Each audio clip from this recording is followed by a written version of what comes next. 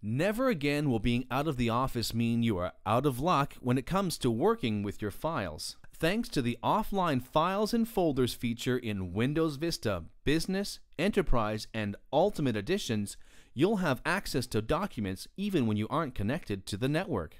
Offline files and folders allow you to keep a copy of server-based files on your laptop or desktop computer running Windows Vista. Synchronization makes sure that changes you make either while connected or away from the office are updated so that you never have to worry about losing work or having old versions of your files. Setting up offline files and folders is easy. Simply select a folder on a network share that you have access to.